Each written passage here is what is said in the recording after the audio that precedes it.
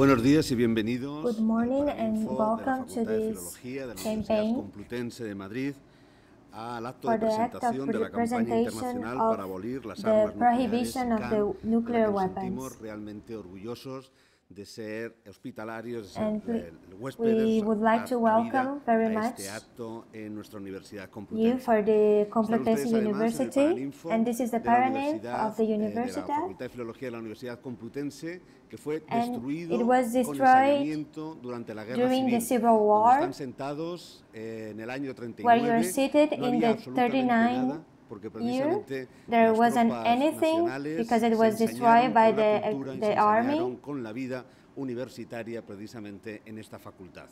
Ahora poder precisamente en este año dar cabida a este acto muestra this campaign todo lo que hemos ganado, pero todavía todo lo que tenemos que seguir luchando para conseguir un mundo and mejor. to make world Doy la better. palabra al profesor Luis García I will Fernández, pass the word que nos hará to Luis lectura de unas García palabras Hernández, del rector, que no ha podido asistir, and precisamente porque en este momento se está celebrando la Junta de he will be speaking in the name of Fernando Mayor Zaragoza. Bueno, ¿se me oye? Sí. Sí. Gracias a todos por hacer posible este acto. Thank you for everyone for being here. Thank you very much, Setsuko. Thank you, Federico Mayor Zaragoza. Thank you, Petrovic. Y muy especialmente a su facultad. And especially... Sí. ¿Se me oye? Sí. Vale. Empiezo de nuevo. Venga, buenos días a todos. Welcome everyone. Por hacer posible este Thank you acto. for coming here. Thank you, Setsuko, for coming here. Thank you, Federico, Milutin Petrovic, Carlos Umaña. Gracias a la Universidad Complutense y Thank you for muchas Complutense. Thank you, the Philology gracias a su University. decanato y gracias muy sentidas al doctor José And thank you for José Megías for being here and for Gracias también, lo tengo que decir, a la making this Biblioteca de event Fernández de Madrid, possible. que nos ha prestado su equipo de traducción simultánea. And thank you for the institution that lended us the equipment for the interpretation. Berzosa, ex rector complutense, que hoy honra con su presencia maravillosa este Okay, we have this marvelous event here today, so thank you everyone. Siente mucho no poder estar aquí. Efectivamente hay consejo de gobierno. So there's a council today, so I am named of the director, so Quiero unir mi voz a la de I want to unite my voice for the and for the abolition of the nuclear weapons. We have to guarantee the security of the world, fight for the peace. We cannot have in hands a weapon that can destroy the humanity. We are in favor of all the initiative that can protect the human beings in this country and all around the world. Thank you very much.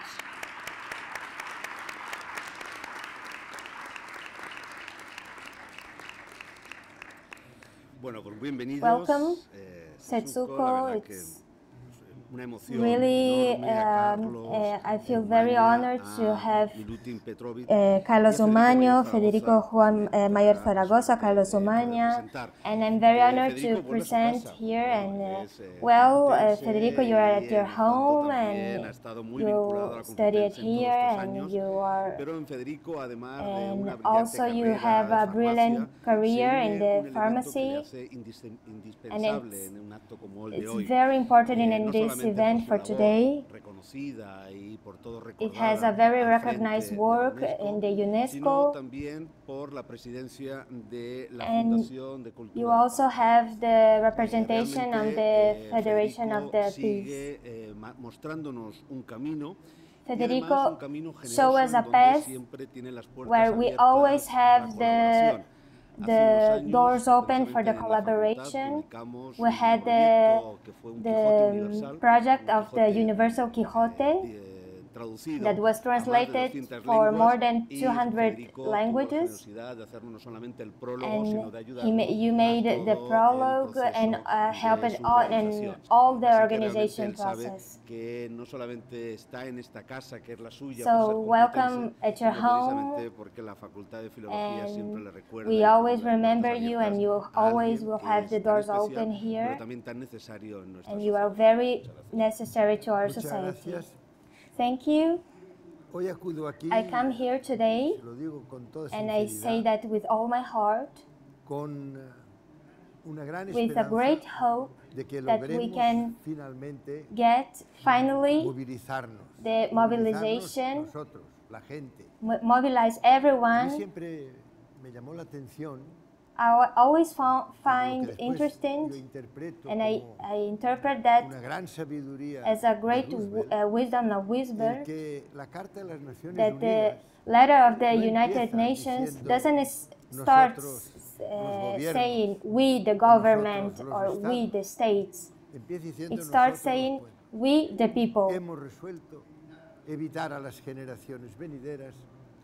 We want to avoid the horror of war to the future generations. We want to substitute little by little the weapons for the words. We want to, if we want peace, we cannot have war. We cannot prepare war. So we have to change our daily life.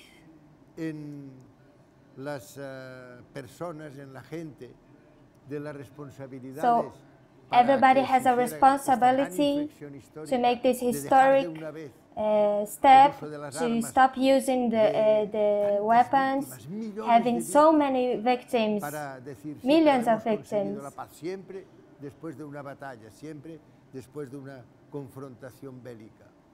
That's the result we get after a war. At that time, I want to insist, and if we think in 45, with the whole power of the masculinity that comes from the beginning of the times, only 10% of the population intervened or were participants on the democracy of what is called. And 90% was born and lived in 40 kilometers square. So only the ones that had the access for the university could know what was happening in the world.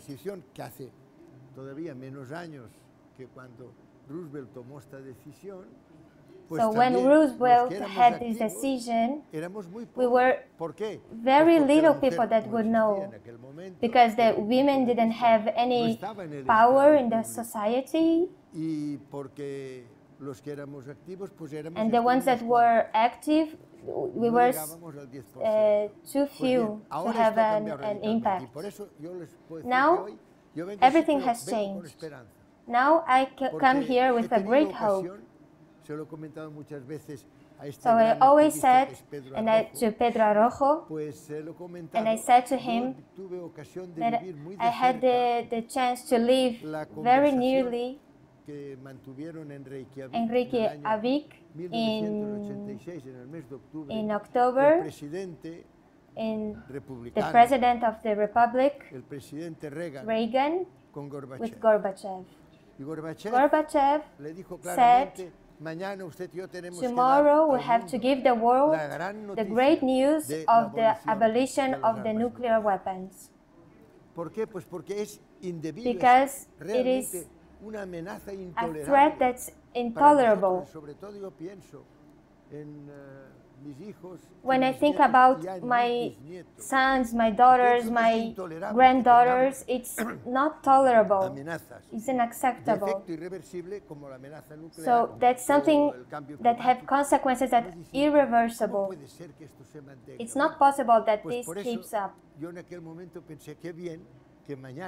So I thought, that's good. So tomorrow, both presidents are going to announce that they had to think that the United States and the Soviet Union, now Russia, had the most power of the nuclear weapons.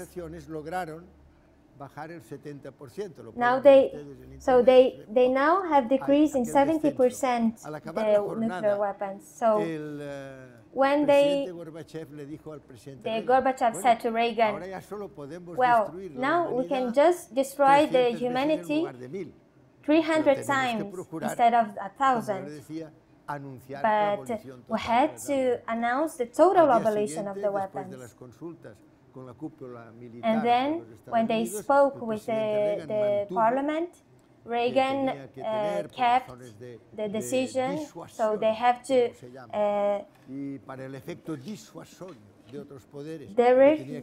derogate the nuclear weapons.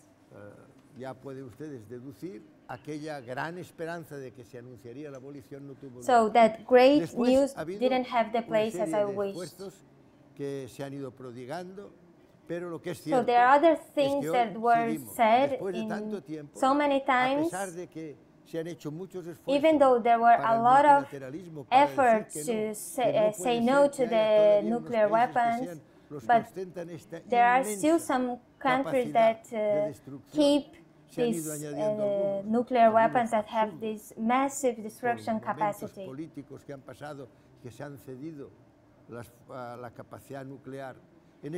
Nowadays, United Kingdom is not in the European Union anymore.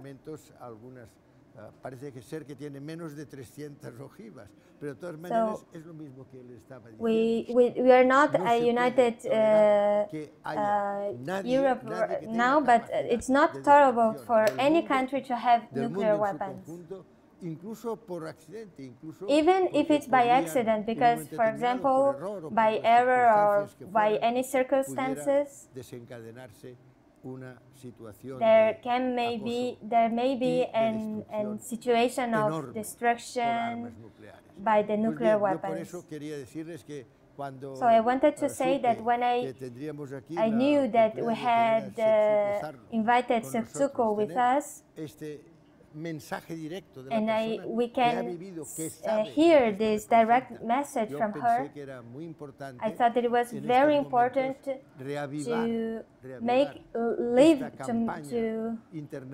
relive again this sense of this conscience of prohibition of the nuclear weapons. It's not about the government, it's about us, the people. So, United States President, Mr. Trump,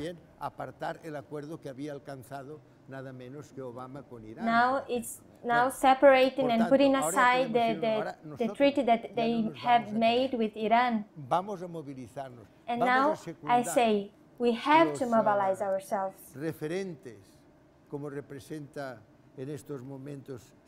And now we have to hear our representatives, like the important people like Setsuko, and think about what's important and not wait the decision of the government, not wait of the decision of the states. We, the people, we are going to mobilize the prohibition for the future generations, for the intergenerational. What we have to do is to look at the eyes of our kids and of our grandkids and say, we will not betray you. We will be courageous. We have the able to use the cell phones and to manifest our opinions and to say, Mr. Trump, if you doesn't change what you're going to do, Senor, whatever of the Russia or Mr. somebody, we will stop buying your products. We, the people, have a great power in our hands.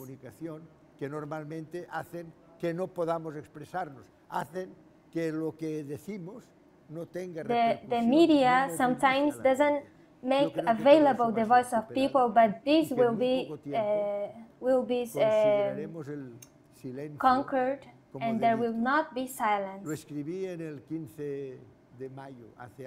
In the 15th of May, I wrote the crime of the silence. The implication is very necessary, and I'm sure that after this reunion, we will have the conscience from now on as a prevention of each one's actions, because if we do not do this, someday we will have to hear that the sentence that I heard when I was 16 years old of a great intellectual French of writing the past. It was Camus. I despise you because you can do so much and you did so little. But now we the people can do things. We can change the world. And we can say to the future generations,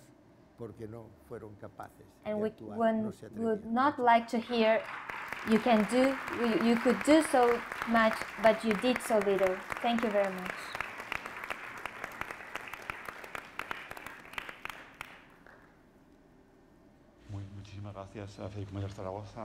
Thank you, Federico Mayor de Zaragoza. Now we are presenting Milutin Petrovic. And he is a historian from the Complutense and from the safety against the nuclear weapons. He worked with the foreign policy, Tiempo la Clave. He has a lot of articles in the El País, the Spanish newspaper. So please have the word.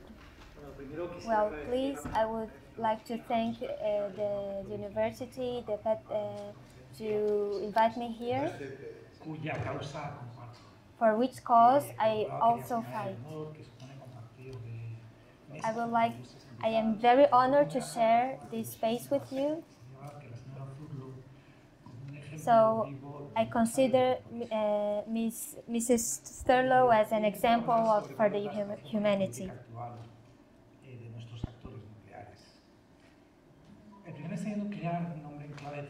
So the first trial was in the desert of New Mexico, where it's called the Death's Path. And it meant a great achievement in the experimental physics, but created a weapon that was capable of destroying the humanity as we know it. Robert Oppenheimer, director científico del proyecto Manhattan scientific made a comparison as the Prometheus and taking away the Alfred Nobel's hope of banning the wars. So it's concluded that the war was unthinkable. When the thermonuclear weapon would think an unthinkable and highly impossible, but it was very possible. So, but then they arrived with 70,000 artifacts. The impossibility to destroy the enemy, the mass destruction assurance, it was diminishing an understanding that was seen in a lot of treaties of the disarmament and verification. All the superpowers are now in this making better the systems. Lo cual, dicho de paso, hace un flaco favor al Tratado de No Proliferación, que supone que habrá reuniones de buena fe. Now we were going to have the reunion to talk about this. Nowadays, there are the same hair trigger alert is the same as since the Cold War. And the United States and the Russian Federation have the president that authorized the reprisal in the case of attack. There are a lot of interests and a huge arsenal of weapons available. So there's a deterrence about the situation that seeing the enemies as no-nuclear. The nuclear politics have the reciprocity and the changes, and of the power have the reflection of on the world, even more if the United States approves it. Recently, there's a new kind of missiles called hypersonic because they go 5 to 20 times of the sound's velocity. They are launched in China and Russia. So they have the reaction times at its minimum, and these characteristics can avoid the anti-missile systems. And they are considered weapons against targets. What impact can they have and hair state trigger? One missile takes 30 minutes to get to this goal, and the president has 7 minutes to make a choice. Some analysts of the United States propose systems automatic to respond to that. Machines at the head of a nuclear button. This brings us back to the maximum tension of the Cold War. The magazine Bulletin of Atomic Scientists, since 1947, established the risk of a nuclear war. And as a metaphor, in the 2020 value the danger as the danger that humanity goes on 100 seconds, and defines this state as something that's very dangerous. Can the nuclear wars avoid the war? Kenneth Waltz and Scott Sagan have debated about the possession of nuclear wars. In the context of the post-Cold War, in the second nuclear era, the new multipolar order, where the nuclear weapons are an important part of the exterior politics and of the defense. There are 5 superpowers in ONU of the Council of Security: United States, Russia, United Kingdom, France, and China. Israel had the bomb since the 60s, and India and Pakistan realized trials in 1998.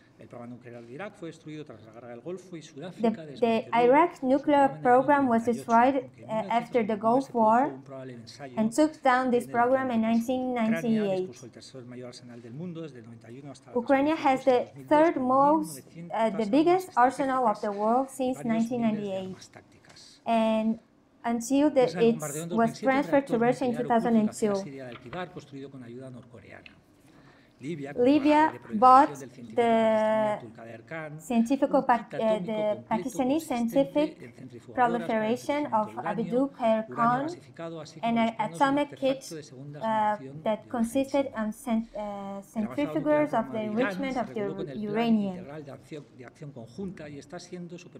So it's now being supervised the OEA, and its continuity is in great danger of being abandoned by the United States, and it threatened the sanctions of the companies that maintained the Tehran business.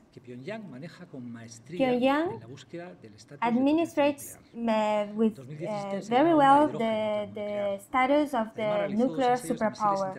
In 2017, there was a trial of a hydrogen bomb. So they have a stock to produce between 35 and 60 heads of bombs. They seem to have the technology to make that in a miniature, to put in a nuclear and put that on a missile. Pyongyang has ordered 70 trucks to launch the missiles, and it can be considered as an arsenal indicator.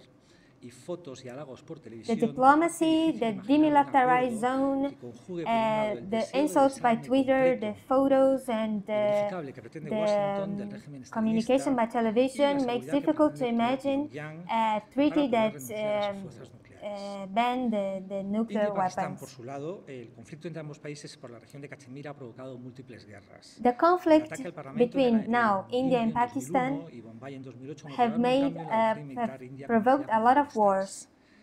Que propone un ataque inmediato con fuerzas de choque en la frontera como represalia antes de que la comunidad internacional. It proposed choke forces in the borders and for the international community.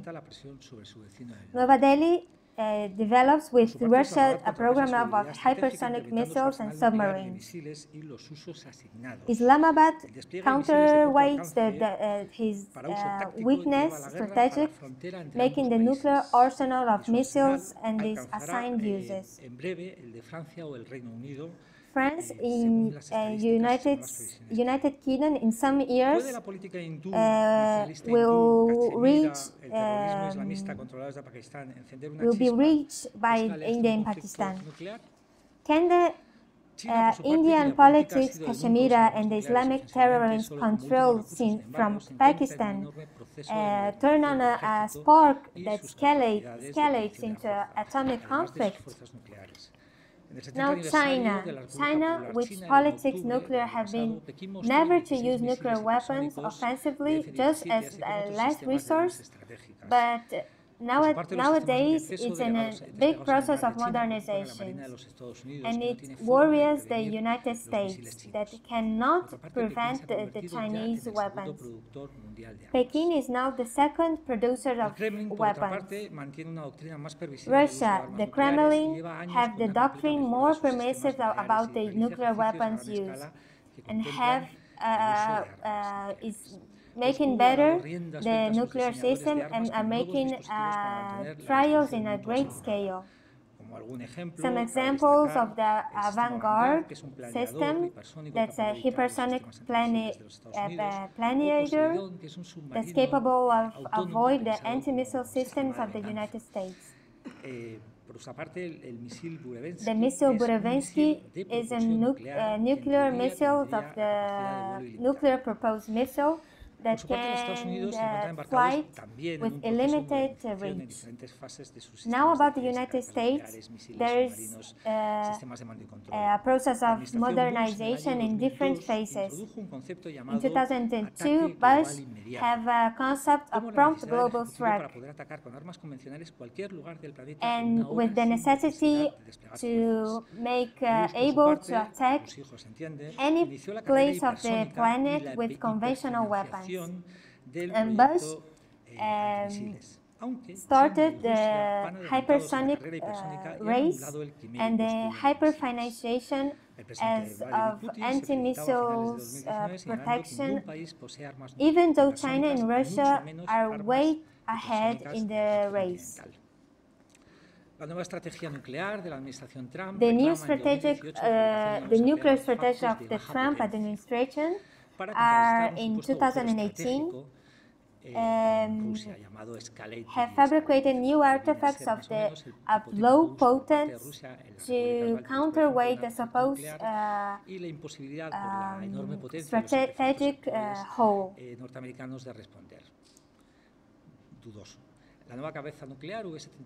The new nuclear head W76-2 have a charge of 5 and 6 kilotons and have started to be launched in the submarines, strategic nuclear submarines. It's estimated that around 50 heads will be launched and will be prepared in the Trident missiles. Washington lo quiere vincular con la entrada de China en dicho acuerdo, lo que complica su prórroga. Por otra parte, Washington wants to put the treaty together with China, so that treaty is very difficult to be made. So the unconditional support to Washington and the politics of Saudi Arabia and Israel and the Middle Orient, for the treaty without restriction and the control of the program of Iran, the assassination of the Qasem Soleimani, and the Revolutionary Guard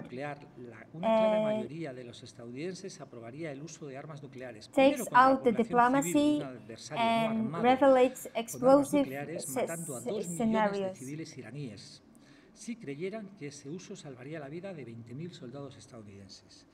Además, contrariamente a la tesis sobre so, in contrary to the thesis of the humanity of the fighters, 1% of the Americans would approve the bombarding of a conventional that to kill 100,000 Iranian civils with the effort to intimidate Iran to give up. Thank you. Muchas gracias a Milutin Petrovic. Paso a presentar ahora a Carlos Umaña. So I will present now Carlos Umaña. Carlos Umaña is a doctor of the Costa Rica, and he's a visual artist, and he is a member of the EPPNW, the International Physicians for the Prevention of the Nuclear War, and he's part of a member of ICAN, and he's an activist. His work is about making people conscious about the nuclear weapons, about and making politics relevant about the production of the nuclear weapons. He worked in a lot of forums and had and he made a lot of countries unite in this fight. Well, thank you for inviting me here. Thank you for this presentation. Thank you for all the colleagues in here. I am part of the ICAN, and we won the Nobel prize, and here it is, our little friend. And in this ceremony, we have our dear Setsuko that made the acceptation of the Nobel Prize.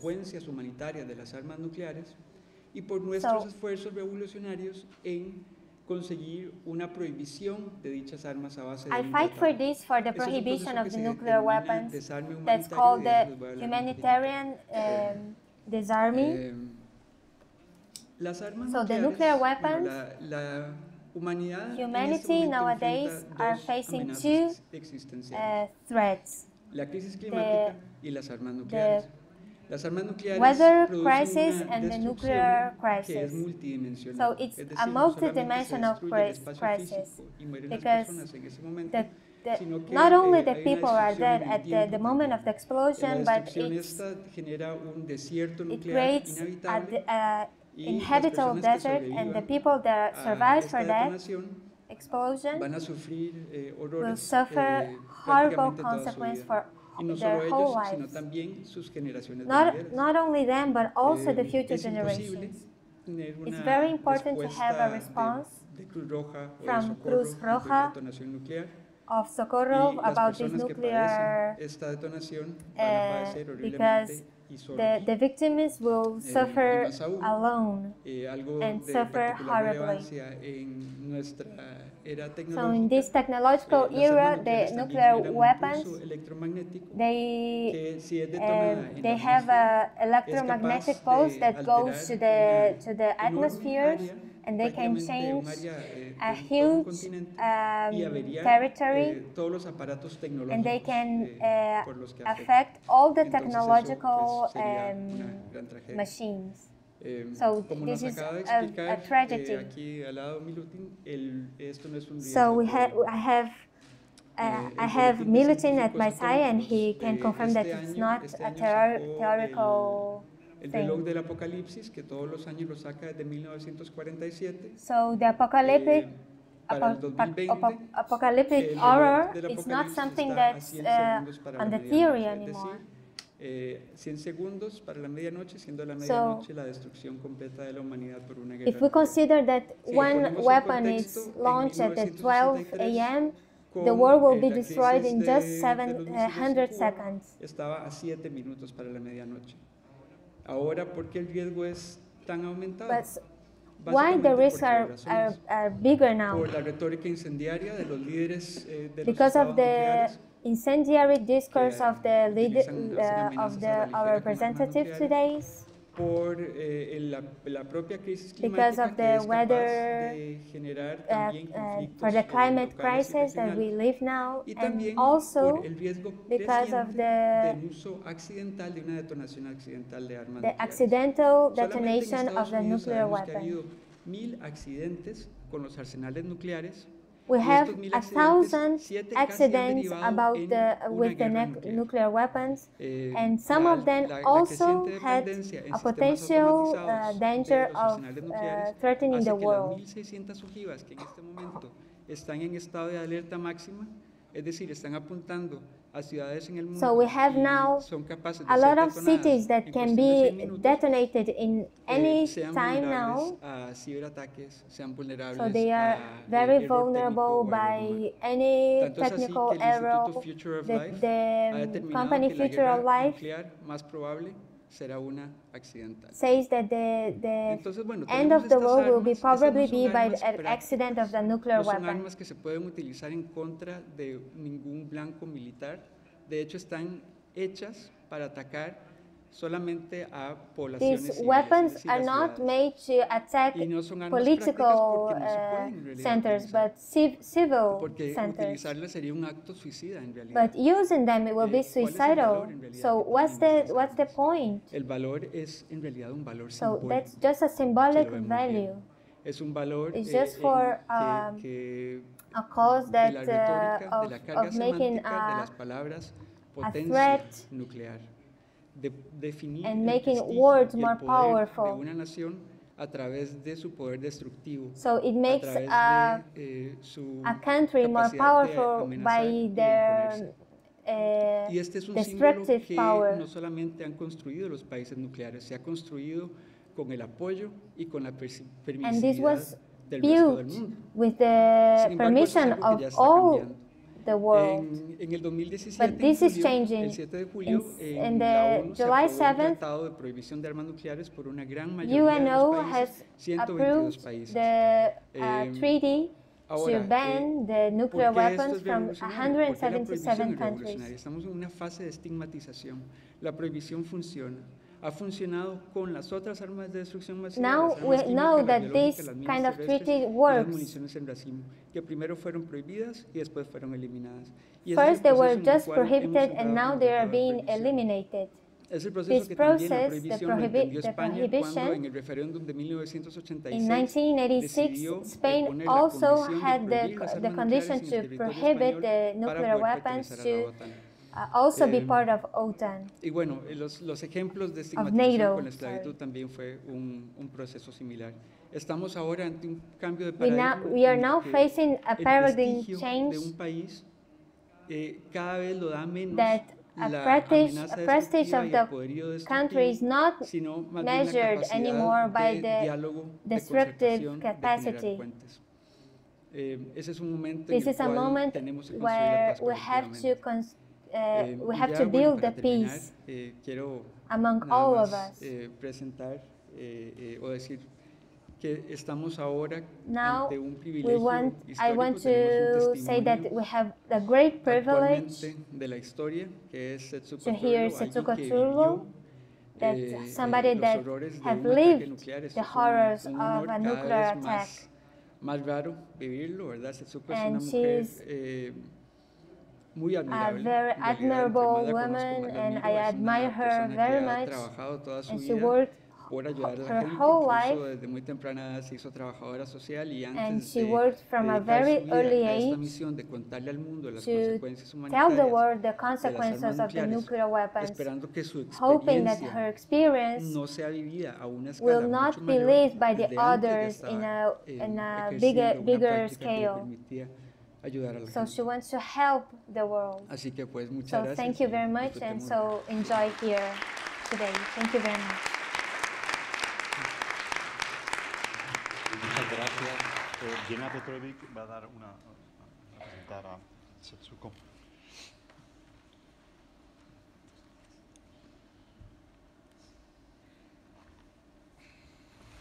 Thank you, Carlos. So I would like to present our last guest. So the anniversary, it's the same as my birthday, so I would like to present Setsuko Thurlow. ¿Me habéis oído? Tenía 13 años I cuando la bomba had 13 years old when the bomb de la mañana a unos 2 kilómetros de ella en la ciudad de Hiroshima. Came down on 1945 from 2 kilometers where she was from. So it made her a very strong woman to denounce the proliferation of the nuclear war from campaigns around the world. 60 years after the bomb changed her life forever, Setsuko received the Nobel Prize for the Peace in 2017. And Setsuko Thurlow, having been here is an honor for all of us. Thank you very much for being here.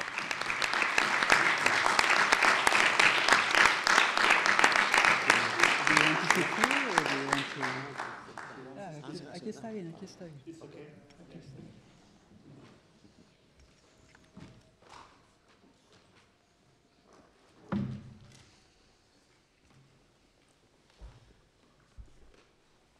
Thank you.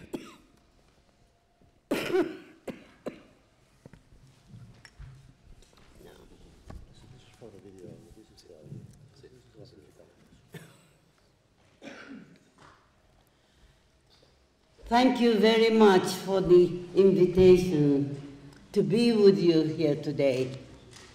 I really feel privileged to be here. As Carlos was speaking, I was looking at everybody's faces, and everybody looked very serious, and I am glad you are serious, because we are going to talk about something very serious. And believe me, when I talk, every word reminds me of pain, unforgettable pain. So it's not exactly a pleasant story, but let's think about it together. It's the fate we are confronting together. I would mostly talk about my personal experience and the experience of my school friends and families, and my personal perspective of how nuclear weapon has been developing and being abused against us. I was a 13-year-old grade 8 junior high school student. And in 1945, Japan was losing badly in war. We hardly had the regular academic work in the classroom. We were mobilized to work for the army and city governments and so on. We did agricultural things like rice planting or working with the soldiers' clothing. And the last task I had was to learn how to decode secrets, Japan's top secret information. Can you imagine, 13-year-old girl was recruited by the army headquarters to be trained to be a decoder. So about 3 weeks prior to the bombing, about 30 girls from my school were recruited, were sent to the army headquarters. And that very day, August 6, 1945, was Monday, the very first day of our work to act as a full-fledged decoder assistant. We walked to the headquarters, which was 1 mile 1.8 kilometers away from the ground zero, hypocenter. And at 8:15 in the morning, the major and I was giving us the pep talk. You girls, you got the sufficient training, you're capable of doing this, and this is the day you start proving your patriotism, loyalty to the emperor. We said, yes, sir. And at that second, I saw the bluish-white flash all over the window. And I had the sensation of flying up into the air. I don't know how many seconds I was flying up there, but I still have that sensation of flying, floating in the air. And when I regained the consciousness in the total darkness and the silence, I found myself pinned under the collapsed building. The strong blast generated by the detonation of the atomic bomb about 600 meters above the ground flattened all the buildings in the city. So obviously, I was falling down together with the building I was in. And when I regained the consciousness, it was so silent, and I knew I was confronting death.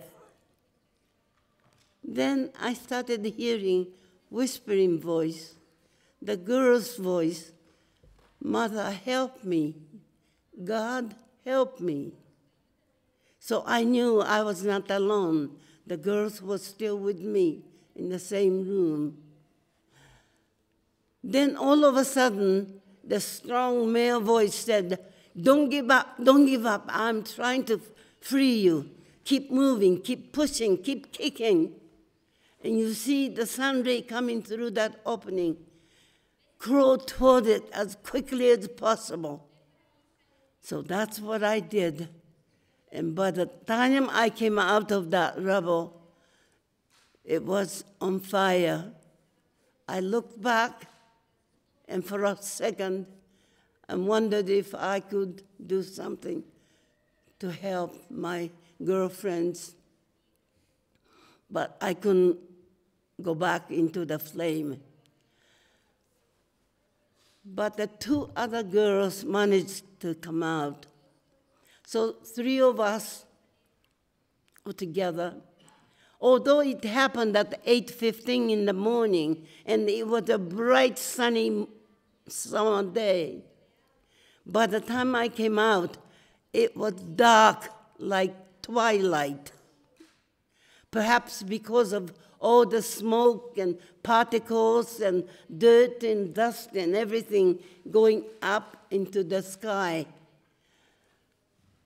Then as my eyes got used to, I was able to see some dark moving object nearing me, and I saw the procession of ghosts.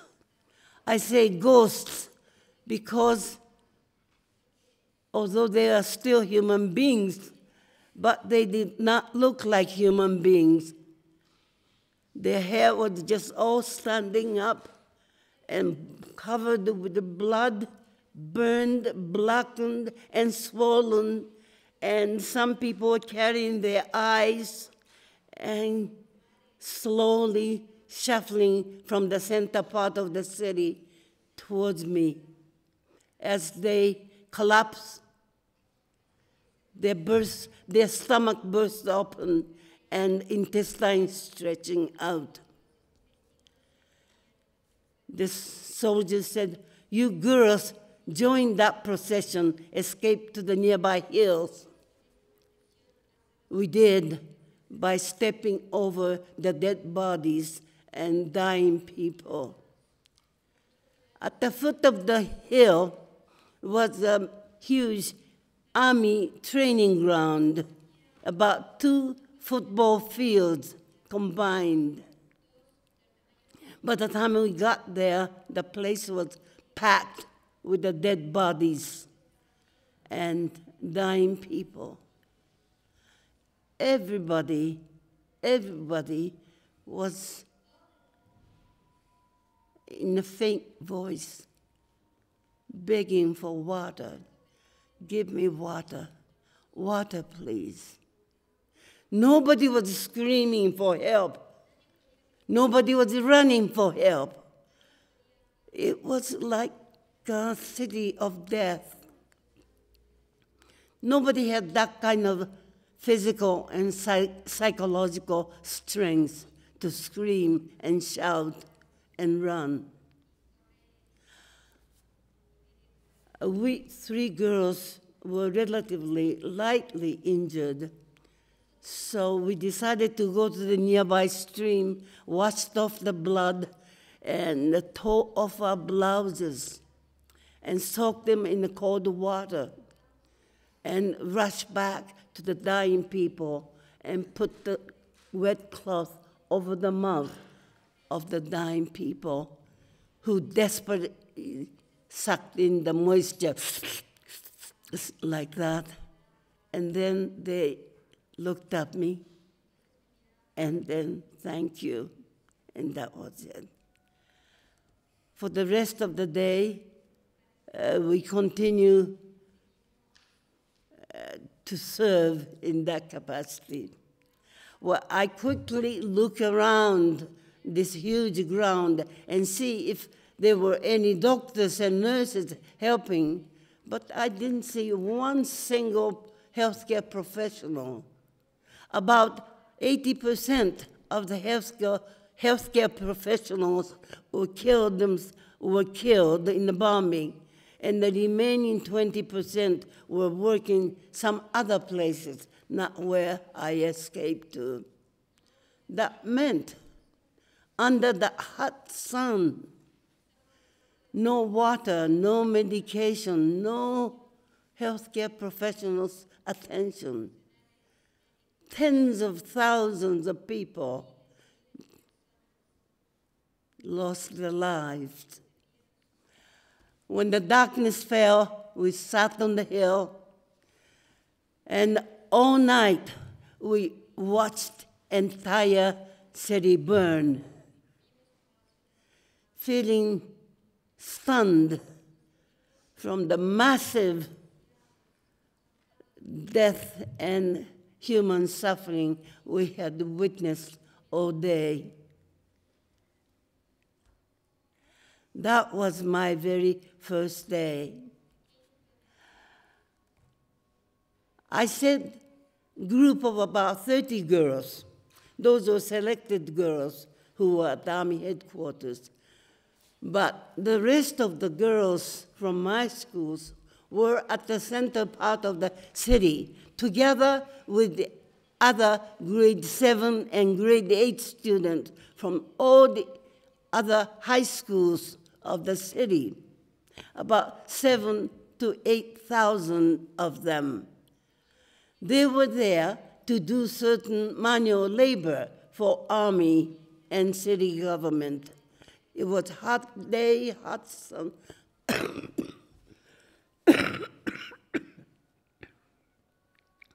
Under the hot sun, the boys took off the shirts. They were bare back. They were ready and eager to work. And then the nuclear weapon came down. It was dropped way up. How many? I understand the heat of the center of the bomb explosion was over many million, I don't know, but anyway. But the fireball came down gradually to the ground level where we were. And on the ground level, the heat was about 4,000 degrees Celsius. So human beings on the streets, on the ground, were scorched, incinerated, vaporized, carbonized by the heat of 4,000 degrees centigrade. So 8,000 grade 7 and 8 kids. So my own age group had the greatest injury. My own sister-in-law was a teacher supervising the students there. We searched her body, but we never found it. My sister and her 4-year-old child were in the center part of the city, walking over the bridge, going to the clinic. And of course, there was nothing to protect them between the explosion. By the time I saw them the following day, I could not recognize them. They were totally unrecognizable. I say I would describe my little 4-year-old nephew just a chunk of melted flesh. That's what he was. But he kept begging for water and water. So did my sister. My sister kept feeling guilty until her death because her husband was away at the war, and it was her job to protect this precious little boy. So she kept sobbing how sorry she was. She failed to protect her child, and she felt sorry to her husband. She kept begging for forgiveness until her last breath.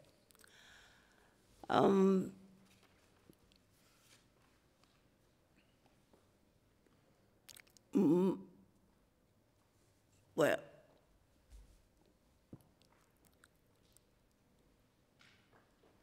the special characteristic of the nuclear weapon is the radioactive poisoning on human body.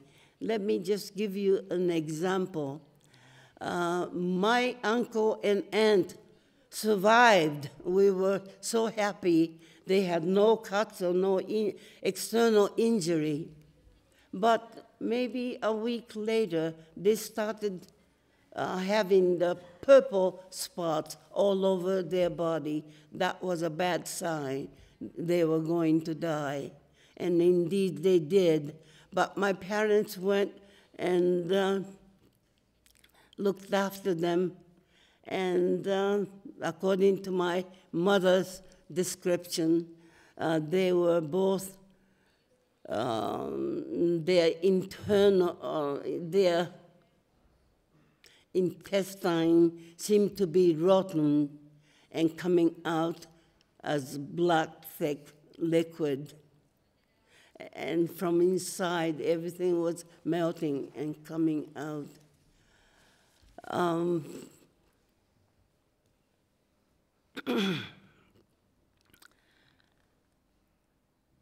This radiation was very eerie thing for us because nobody knew anything about the nuclear weapon and what the nuclear weapons do to human body. Something spooky starts showing up, and the hair starts coming off, as people start bleeding, internal bleeding, high fever. And so doctor thought, well, this high fever, this must be scarlet fever. You know, that was the easiest thing they can imagine. No, those are all new type of symptoms caused by radioactivities.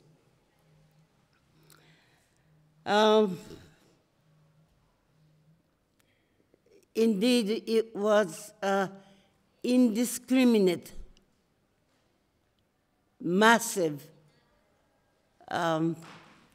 killing, murder, indiscriminate.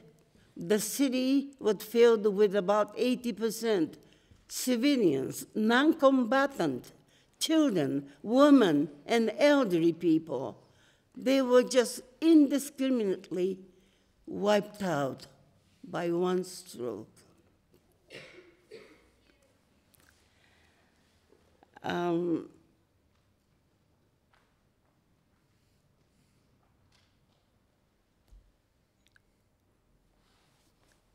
Just a few words about the aftermath of the. Well, I can't really describe how it was.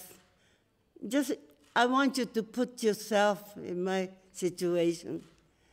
You know, all of a sudden, the familiar community just disappears totally, instantaneously.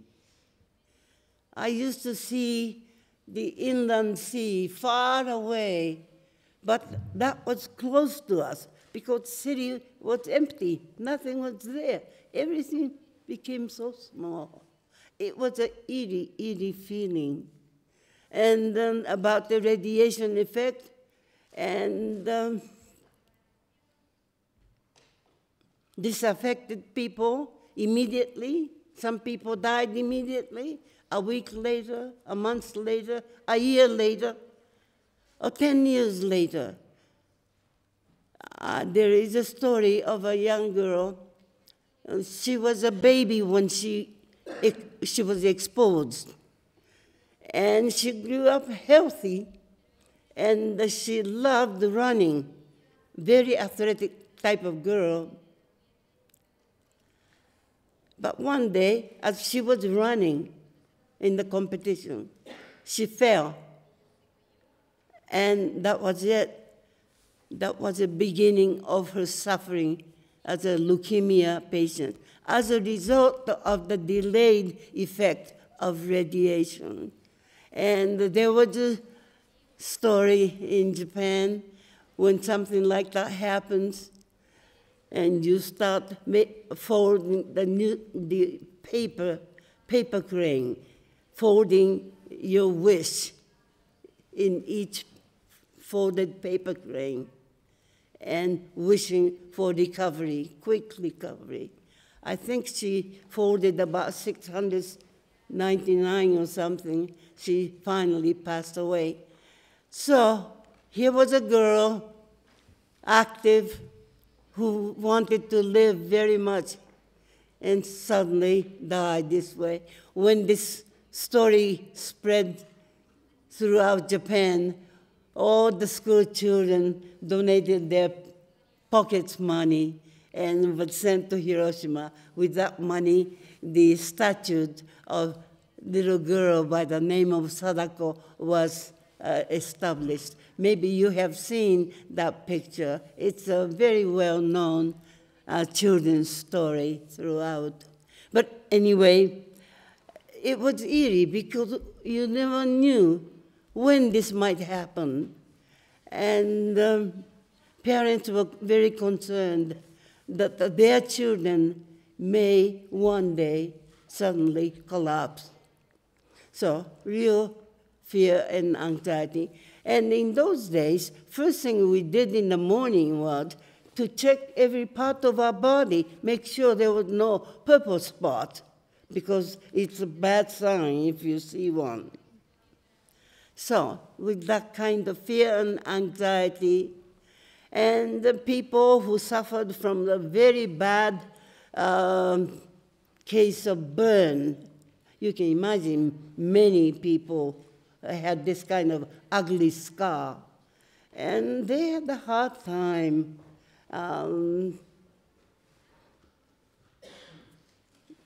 They suffered from discrimination. Oh. And even if you don't have anything ugly like that, people who are outside of the city felt that the people who were in the city at that time had been exposed to radiation. Therefore, you can contaminate the poison from them. So, once again, this kind of discrimination spread throughout the world. The communication system was not as good as it is today. It took a long time for other parts of Japan to find out exactly what was happening. Without accurate information, this kind of discrimination was rampant. So people who lost, well, everybody lost their homes. Everybody became the homeless. And the people who were lucky went outside of the city and to stay with their relatives and friends. But many of them have to hide their identity in order to avoid the discrimination. But let me just add a few words about social political factors which intensify the difficulties of the survivor or the survivors in the aftermath. You see, Hiroshima happened on August 6th. 3 days later, Nagasaki happened. On August 15th, Japan finally surrendered. And early in September, American occupation forces arrived, headed by General MacArthur, who became the supreme commander, no longer the emperor. Emperor was to hide away. And Mr. MacArthur said, I came to Japan to achieve two purposes. One is to demilitarize Japan.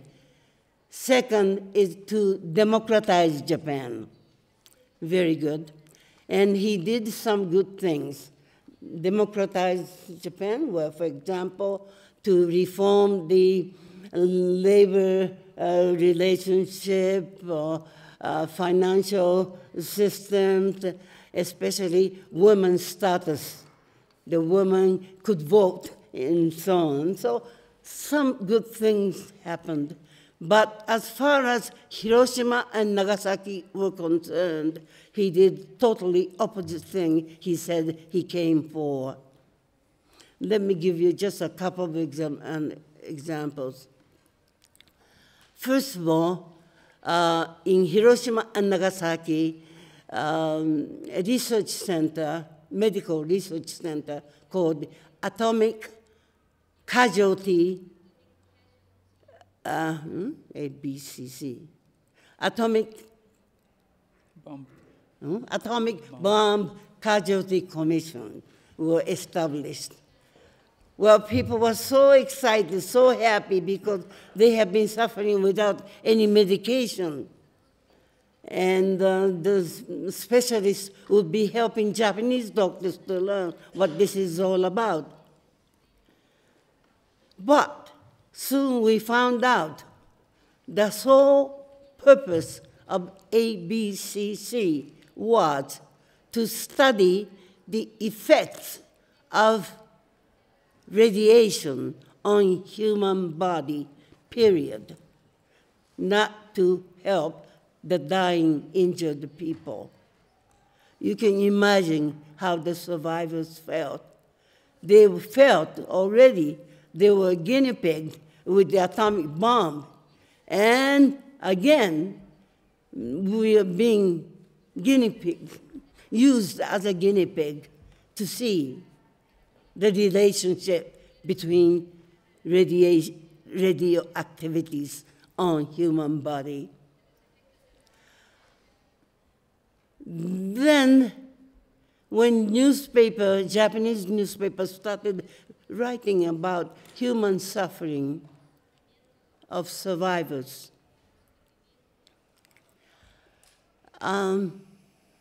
occupation forces started censorship. They had to check what's acceptable for publication, what's not. Some newspaper companies were forced to close the door. And then, worse still, confiscation started to take place. because many people kept diaries. They wrote letters. Some people who had so much pain in their hearts expressed that pain by writing the Japanese short poems and so on. Or photographs, slides of films, or even medical information. Anything which indicate the human suffering caused by atomic bomb were confiscated by occupation forces, 32,000 items in all, and they were shipped back to United States. So those kind of things were happening during the 7 years of occupation. So you can imagine people soon get the message, we're not supposed to talk about the horrible experience. Americans didn't care whatever you write. What a glorious triumph of the science and technology they achieved by producing those bombs. But what unspeakable human suffering those things caused. That was not to be known by the world. This is why hiding, confiscation taking place. So people soon learned how to live in the depression and the oppression of society.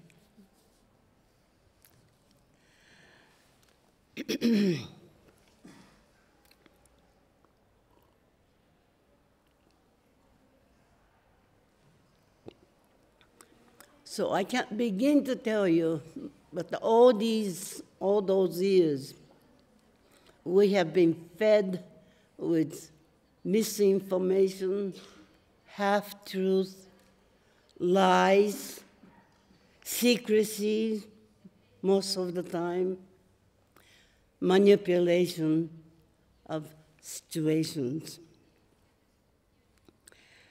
And in 1952, Japan regained the sovereignty. For the first time, the researchers and scholars and journalists were able to seek out the information from around the world and put them together and begin to see the meaning of the experience we had in Hiroshima and Nagasaki. But of course, we disagreed with many of the things we read from the United States. Mr. Truman said, well, it was necessary. He had no choice but to drop the atomic bomb. That's not true. Well, nowadays, the majority of historians would agree it was not a military necessity. It was a political move just to use the bomb before the before the USSR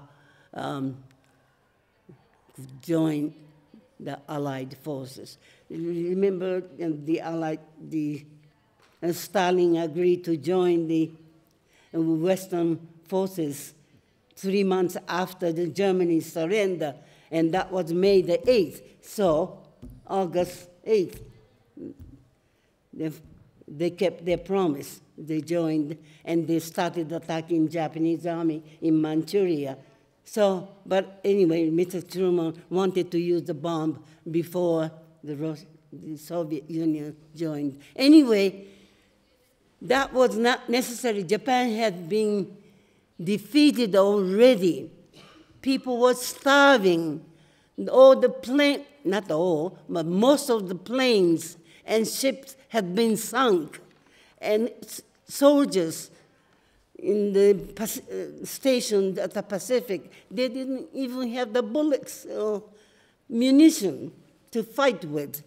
That was the condition, and Mr. Truman knew it.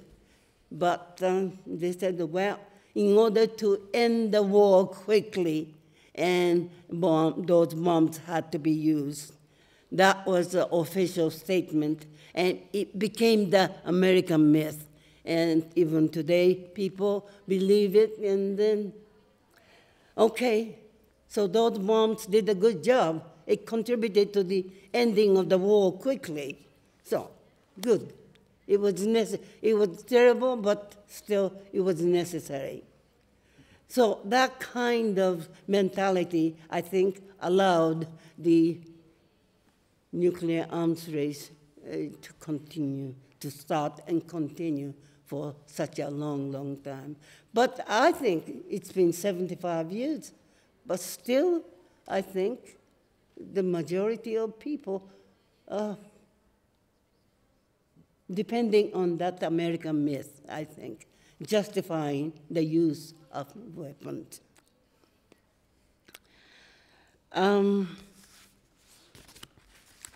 Well, when survivors, I was still a kid, but when the survivors began to put pieces of information together, they realized this is the beginning of the nuclear age. Well, somebody is planning to prepare for the nuclear war by developing more, by making more, by storing up more. And this is a dangerous world it's going to be. What is our responsibility? Why are we still alive? Why did we survive? What should be our responsibility? So, survivors came to the conclusion, it is a moral imperative. We talk what we witness, what we experience, and speak out loud and clear to the world. That is our moral imperative. And that's what we've been trying to do. Now, let me say when the turning point for my life came. You see, I first finished my university education in Japan and then received a scholarship to go to the United States to study social work. That was 1954. And if you remember, 1954 was a special year because United States tested the largest hydrogen bomb at the Bikini Atoll in Marshall Island in the South Pacific. And nuclear weapons are many, many times, 1,000 times more destructive than atomic bombs. Well, I think it was March 1st, 1954. Yeah, that happened. Well, when the Japanese heard about testing, Japan went crazy. Wow, not just Hiroshima, not only Nagasaki. Now, Marshall Islands, those people are sharing the similar symptoms, loss of hair, bleeding, and people are still dying today, by the way.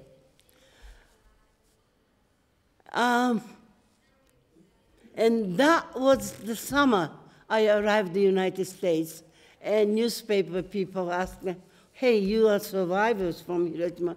What is your opinion? What's happening in the South Pacific?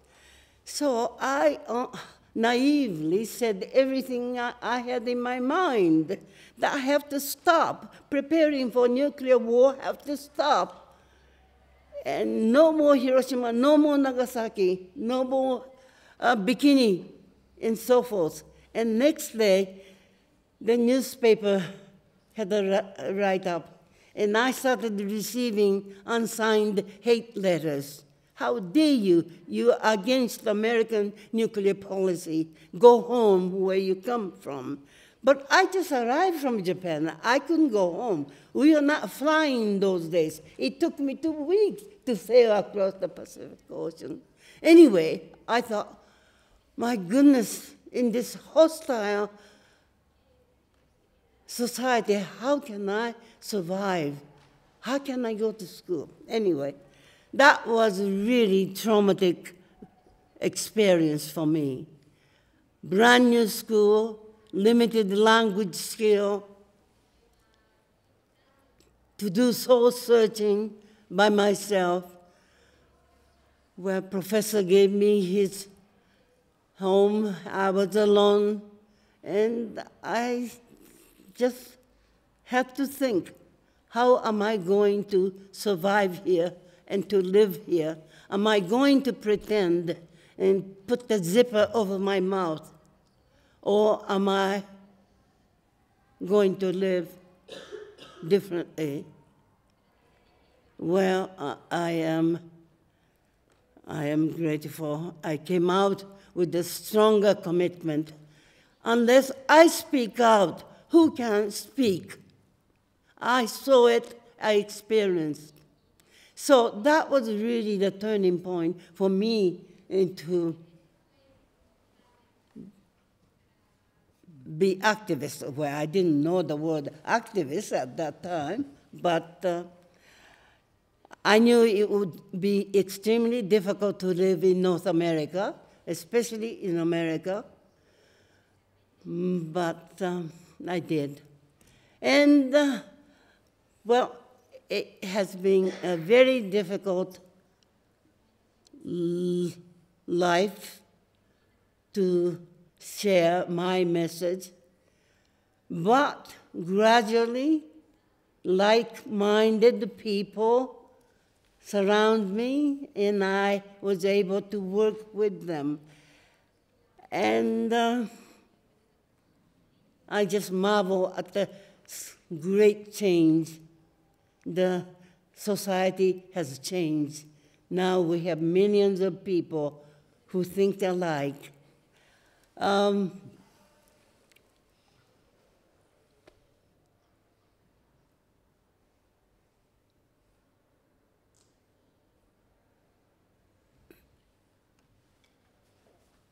Well,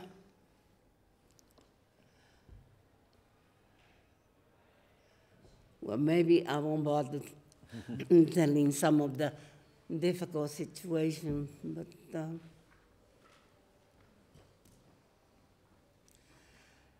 but the greatest difficulty I had was to realize one same historical fact can be seen, perceived, and analyzed in such a different way.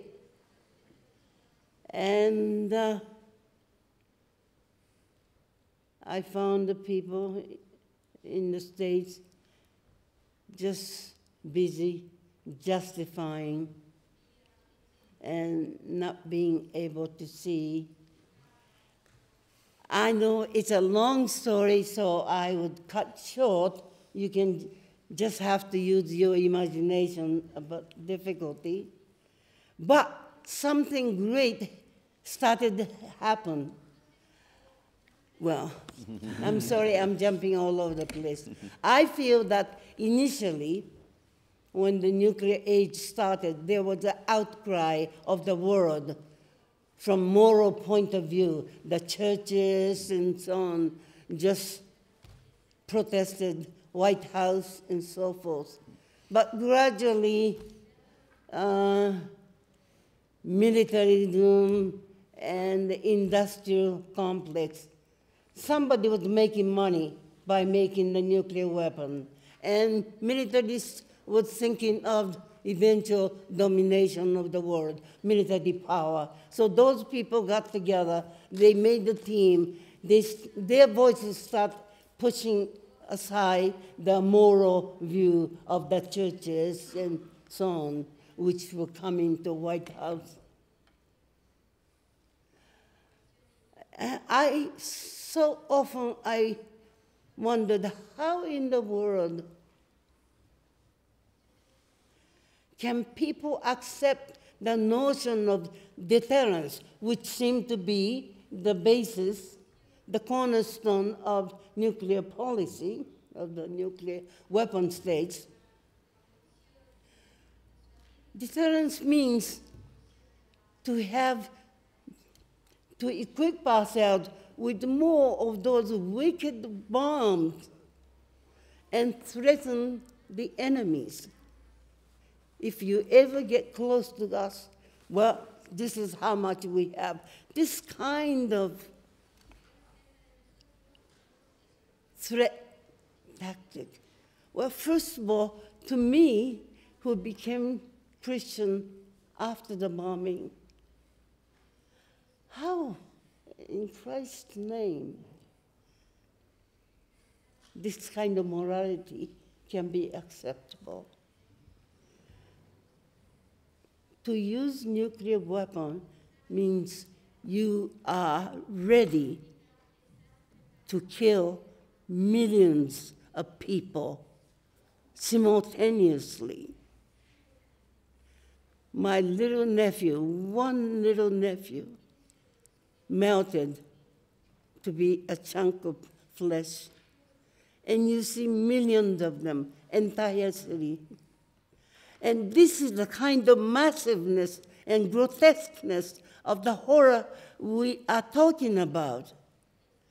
Please imagine that if we should ever start another nuclear attack, it's not going to be just a regional thing. It could be a mess of a large scale, could be potentially the end of humanity and the planet. That's the kind of massiveness.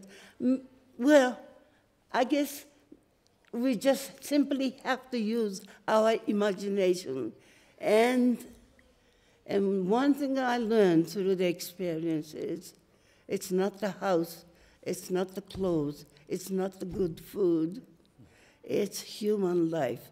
To live, to be given the opportunity to live each day. That is the supreme gift we received. And so we really have to reprioritize our way of thinking. What is important? You see, those militarists are making decisions about nuclear weapons. How much % of taxpayers' money should be going to produce armament and in order to kill millions of people?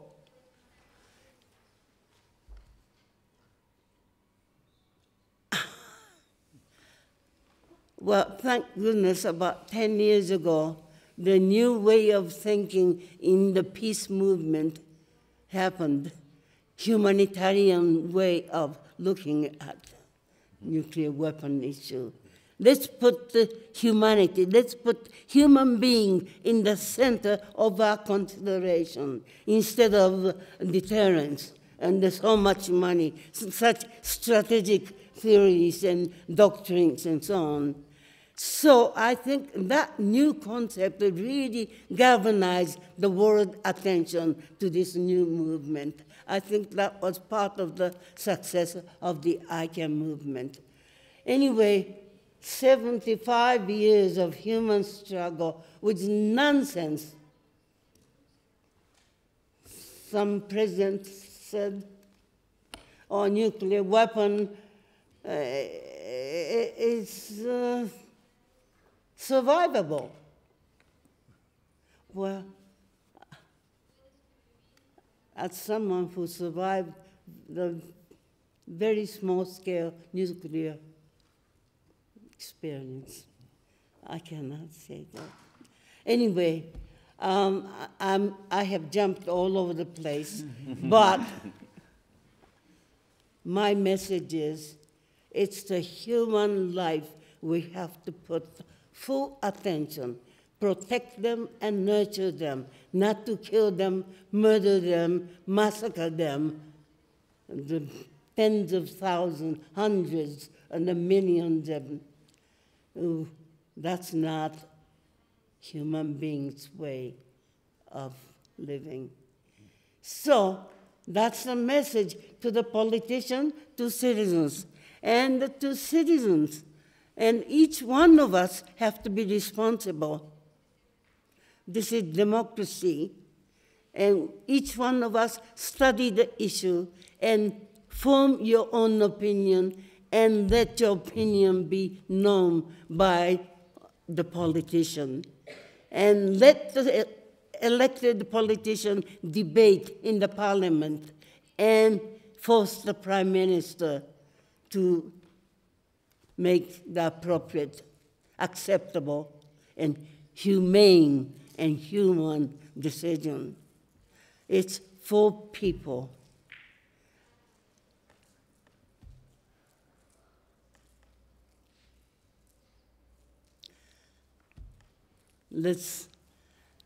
I would stop this here. Thank you. Would you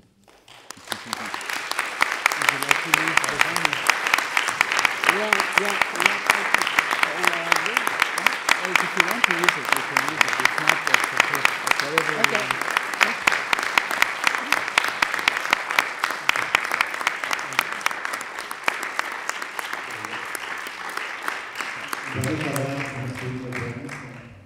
Bueno, ¿qué decir después de este testimonio? Well, what can we say after this testimony? Federico says that when we talk with the people, now we have the citizens. We have to talk. Milutin Petrovic said that en un momento dado poder matar a 100.000 personas si salvaban a un número determinado. Some politics said that it's valuable to kill some to save others. It's incredible that in some moment, but the testimony of Setsuko shows us that it's a reality that can be repeated anytime. So I believe that the nuclear weapons have to be criminalized. And we cannot go to this other death, that's the silence. Obviously, the death of the bomb is horrible, but also the silence is another type of horrible death. So I would like to give the word for all of you for what we have heard and what we have to do as citizens for this not to happen again.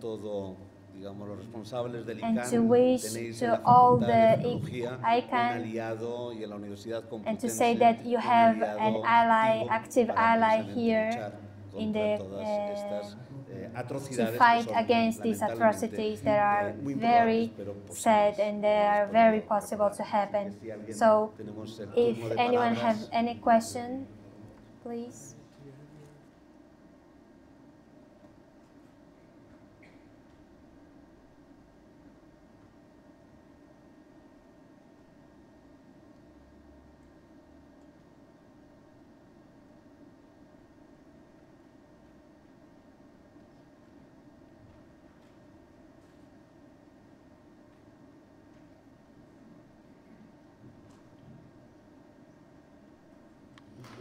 Good morning. Firstly, thank you for having done this act in the Complutense University. This university is where I studied. I spent a lot of energy here as decane, and I have taught all my life here. So I am retired now, but I continue somehow here, and I appreciate very much this event. So I have to point that studying politics here and being and since we were so conflicted, they sent us to another a place a bit far away from here. So I remember a movie where we had to wait. Frederick Barney, that was the minister that had made the opening, where finally Spain exhibited the movies in the original version, and I saw Hiroshima Mon Amour, and I was really touched by this movie, and I saw the movie in the Casa de América, and as they said here, the more important here is two now, the climate crisis and the nuclear crisis. So we as a university responsibles have to put this word to the students. I am worried from the tendency of the university, of the market, the business, of preparing the students to the market, and I don't think that's our main goal here. I think we are professionals of the education.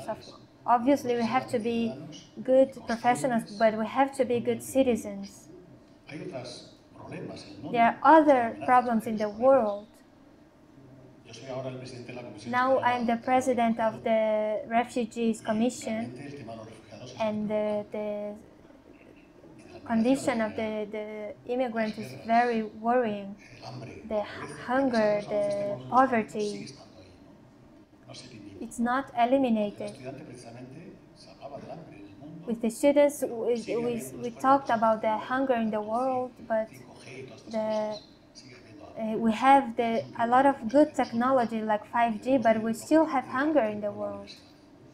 So I think I am very grateful for this event, and I'm very sorry because I met more teachers at the bar, at the coffee house than here. So I saw some here, but they have already to go. But I believe that in my time, if some survivor in Hiroshima come, it would be full. But why is now here just people just going about their specialization? The students are just worried about their professional life. What about the culture? What about society? I teach very good students. They have good grades. Nobody are repeating the grade. They are very intelligent. They are very nice, but they are very ignorant in the culture, social knowledge. So really, we, the teachers, the university professionals that have the intellectual tools that have to put that in service to fight to these kind of causes.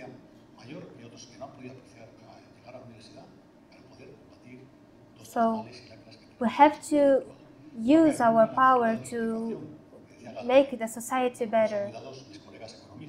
So our economist colleagues, we have to be conscious about the problems of the world. We cannot say that everything is fine. So these are some considerations that I would like to do. So thank you for our guests that from this age having come here and having this voice, this powerful voice here. And it must be very difficult to revive this. And it's admirable that she continues to fight for changing the world. So if we don't change something, this war will going to end. So thank you very much. So let's see if the next time will be full.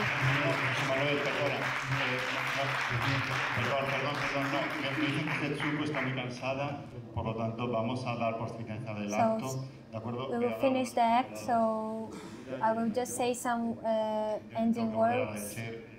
So thank you very much, everyone, for being here. And thank you especially Setsuko for being here, Carlos, Federico, and everyone for being here. And I cannot go without thanking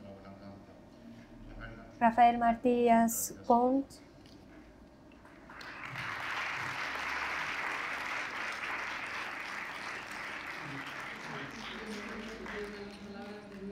I will use Luis's word and thank the university, everyone, Federico, Miki, Setsuko, and Rafael Martínez.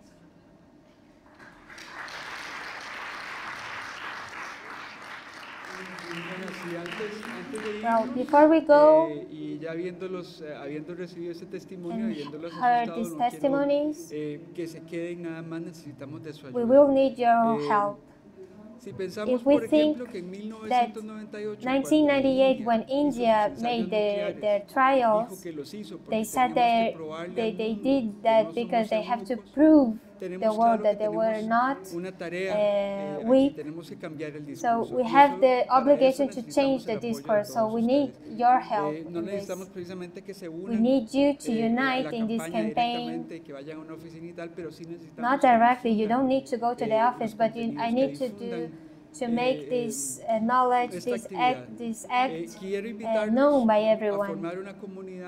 Please, let's make a virtual digital community using the hashtag hashtag Armas Nucleares No. So please take note of that, Armas Nucleares No, in Facebook, in Instagram, and Twitter. Hashtag Armas Nucleares No, and please tweet that, and from that we will contact you to get help to get this message spread around the world and to achieve that the countries that have this stigma, so we can get Spain to sign this treaty. So thank you very much, and so we will see each other soon. Thank you very much.